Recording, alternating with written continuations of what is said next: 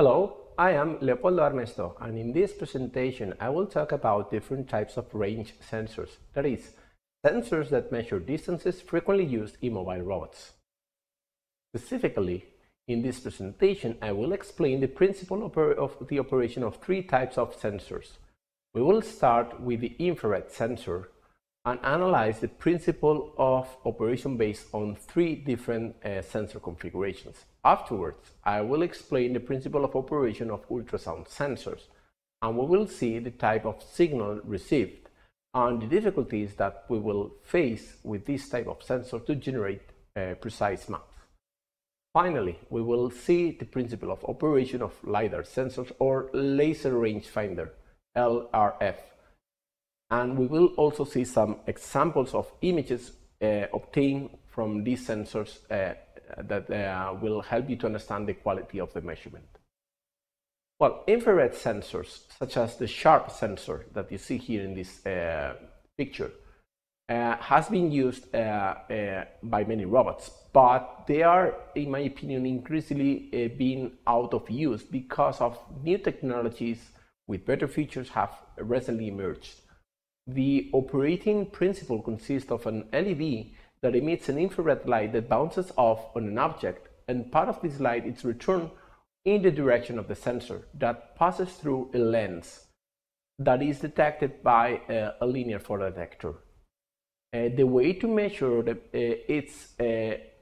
compute the distance, it's basically based on the angle or the position of the ray that is detected.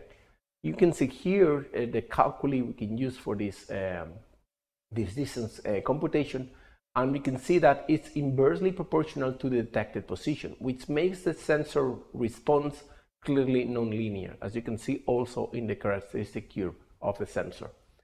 Of course, this can be corrected by approximating the curve, and this is what, for example, the Arduino Sharp IR library does, and that has experimentally established this curve or this expression you can see, and in the end we can use it up to usually between 50 centimeters or 80 centimeters maximum, because from those distance and above the sensitivity is very small and the signal noise ratio is compromised. Then we have a new type of infrared sensors that are based on a laser sensor indeed, that it has an emitter, a laser emitter, which is emitting in a spectrum of light of 940 nanometers. And the sensor also has an spot diode. This is an avalanche, or it's a diode, a photodiode that is working on the avalanche zone of the diode. And the sensor approximately has 25 degrees of detection angular aperture and can detect objects up to 2 meters if it's the case of the VL53L0 version, but other models can detect up to 4 meters. And also it's worth mentioning that the color affects the sensor ability to detect, particularly with dark colors offering a worse characteristic because they absorb more light. And it also affects whether you use these sensors indoors or outdoors, because sunlight also affects to the ability of these sensors. The sensor has different operating modes, whether we want to have a greater precision or a larger distance, or if you want to have a better response time. And the way we measure the distance using these sensors is with a technique which is called time of flight, which basically measures the time that the laser ray takes to depart from the emitter and it's being received by the sensor. And obviously we need for that a very accurate sensor like the spot sensor that, for instance, 1 centimeter basically with the speed of the light basically represents 67 picoseconds of difference. And then we have this sensor, is the TCRT5000. It's a well-known sensor as well, and it can be used in order to detect the amount of light with a phototransistor in this case. that has been generated with an infrared LED. The sensor is affected by the sunlight as well, and even some light in the room can affect our measurements. So it's usually a good procedure to calibrate the amount of light we are detecting with this sensor for a specific object. And in particular, in robotics, we use them as line tracking sensors because the color affects the measurements, so we can detect or distinguish between dark and white objects like we use for line tracking, but also to prevent a robot from falling on a table. I would not recommend it for a sensor to detect distances, but although you can see here an example of a robot that used those sensors up to a distance of 10 centimeters, is a very small distance. Then we have ultrasound sensors that are used by many robots indeed. And the principle, the operating principle is based on emitting sound waves that are generating from the excitation of a membrane that vibrates and generates these waves.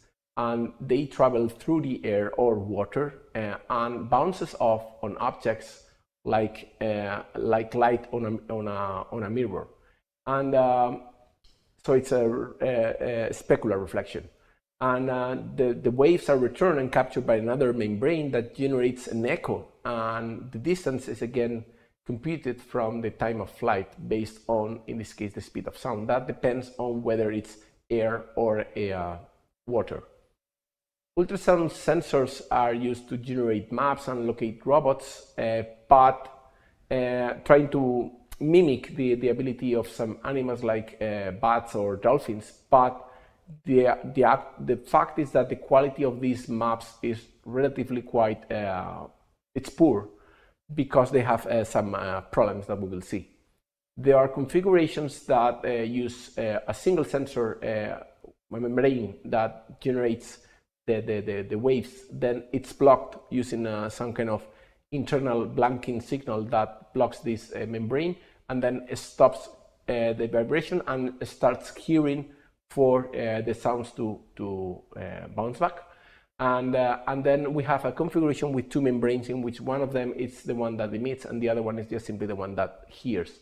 And of course, the configuration with two membranes allow us to detect distances even shorter than with one single membrane.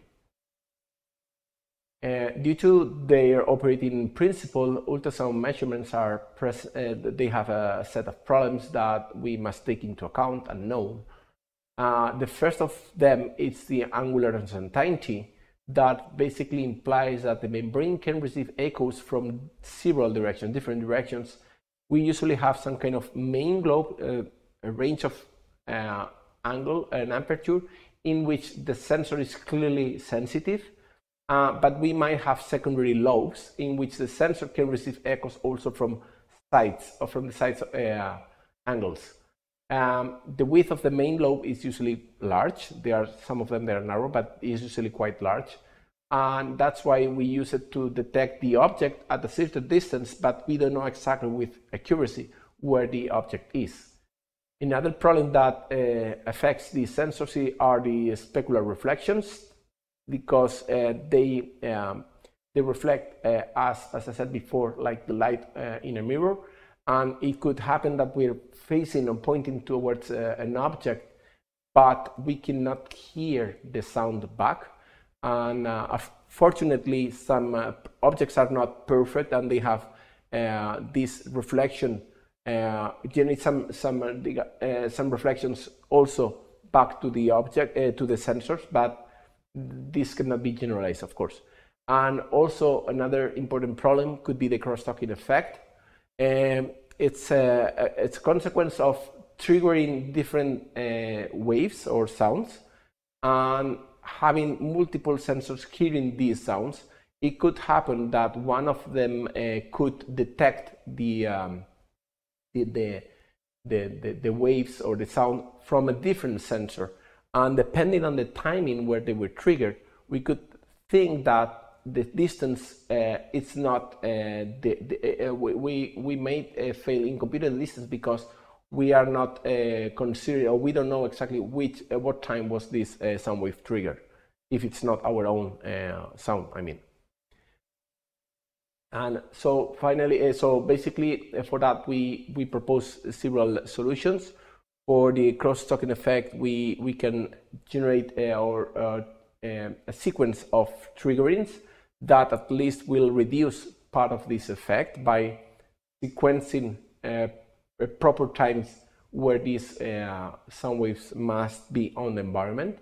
And then in order to reduce the angular uncertainty, we can use triangulation-based methods. From several measurements, we can infer where's the position of the object more accurately. And also, of course, we can include or consider probabilistic models that might take into account all these problems that these sensors have in order to, let's say, provide a probability for those kind of unexpected measurements. In maritime environments or marine environments, the sonar behaves in a completely different way as in the air, and we use these sonars in order to build images of the seabed. And we can distinguish between two technologies: the side-scan sonar, that basically, as its name suggests, it's using two transducers that point on the sides and generate a wide image that can be built by dragging the sensor along a trajectory. And these kind of sensors, they have an area which is known as nadir zone, in which the sensor cannot detect because of the way they are built.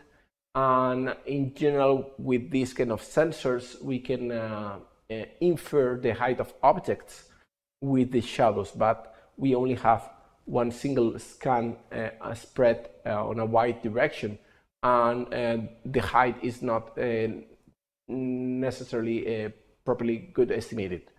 On the other hand, we have multi-beam sonars that they are used to point at an area of the seabed, but not necessarily on the sides. And they can be incorporated in autonomous underwater vehicles, and several beams are triggered. And by processing where they were triggered and the phase and the magnitude and the angle that they have been triggered, then we can get a precise image of the seabed. It has no problems with the nadir zone compared to the side-scan sonar as before, and can work on uneven terrains, and also can detect the height of objects. Then we have the LIDAR sensor. It's a laser sensor that emits a pulse light and also has a spot diode. It's a photodetector that detects the return of the light ray. And it's based also on the time of flight, as we saw before. And we can use it to measure, in this case, a 2D scan, or can be used in order to measure a 3D scan. And for that, we have different configurations with a motor rotating that deviates the laser ray. The sensor can be considered precise and repetitive if we compare, for instance, with the ultrasound or infrared, of course. And it's slightly affected by reflective materials such as mirror or glasses. And in general, the color has little influence on the measurements, except very dark color materials. And as I said, there are models like the lasers that rotates, in this case, a mirror. But there are other models like the RP LIDAR that rotate the entire hair in order to perform the scan. So in this case, the laser and the photodetector are rotating. Well, in this presentation, I have explained the working principle of several range sensors used in mobile robotics. Thank you very much.